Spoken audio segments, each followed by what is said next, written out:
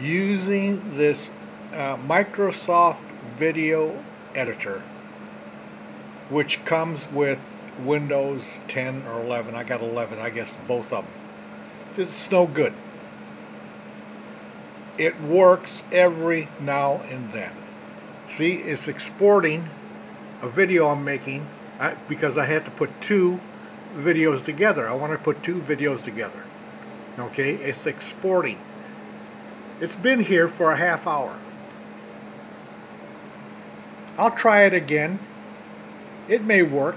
It's not always not working, but just sometimes it works. Most of the time it doesn't. I'm now looking for editing software from Walmart, because all I want editing video editing software for is to put together several videos. That's all I use it for. This Microsoft software is junk, garbage. So I'm looking for other software.